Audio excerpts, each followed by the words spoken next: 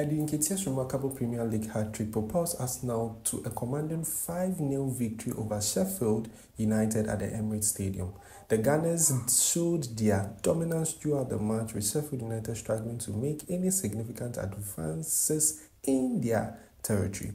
Nketiah opened the scoring just before half-time mark, displaying exceptional skills to convert Declan Rice's precise cross. He continued his scoring spree with a second goal earlier in the second half, capitalizing on a poor defending from a corner.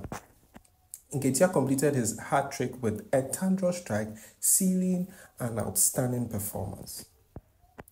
A late penalty by Fabio Vieira following a foul by a Sheffield United player added to Sheffield United's woes.